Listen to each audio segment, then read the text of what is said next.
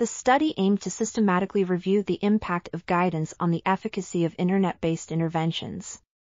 The results showed that guided interventions were significantly superior to unguided interventions in terms of symptom severity, completed modules, and completer rates. However, the effect size was smaller than previously reported when compared to unguided interventions. The qualification of e-coaches seemed of minor importance. Methodological limitations need to be considered when interpreting these findings. Overall, the number of studies was small and mainly limited to depression and social phobia, restricting the generalizability of the findings.